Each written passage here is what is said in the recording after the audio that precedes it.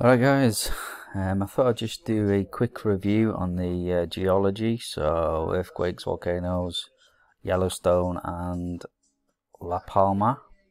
So if we start with the earthquakes.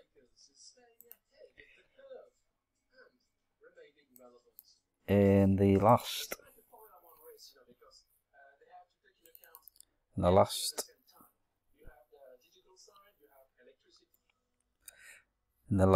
month or so,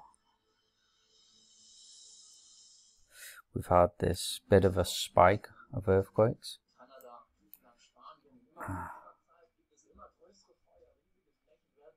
So you'll be able to see from here, we're at 10 at the moment. Around that, there was a spike here, highs of 13. And so lows around 9 on the 5th of September. See that? 5th of September.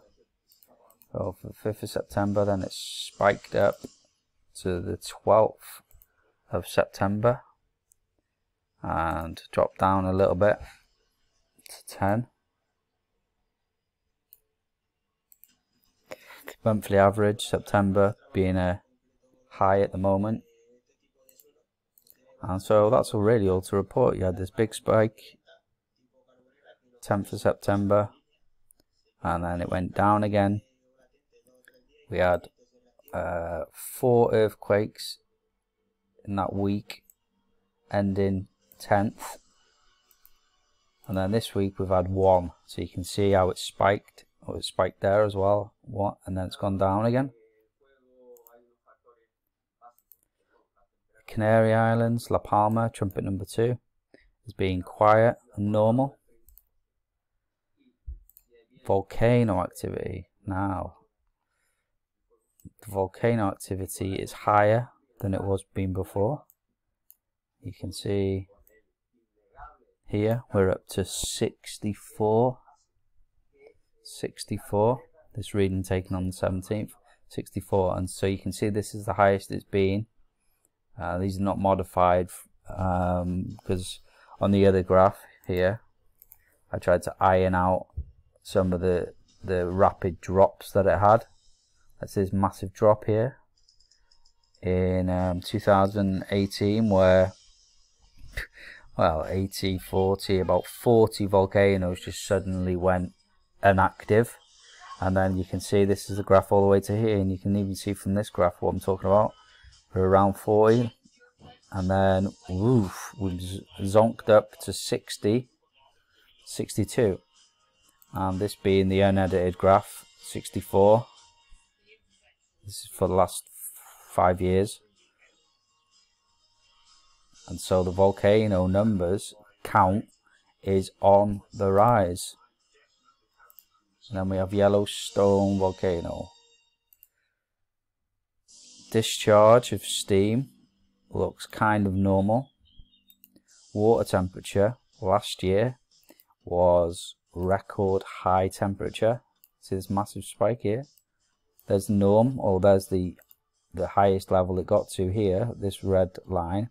Last year it spiked, which is about 26, what we're talking about, 28-ish. And now it spiked up here to a number of 35.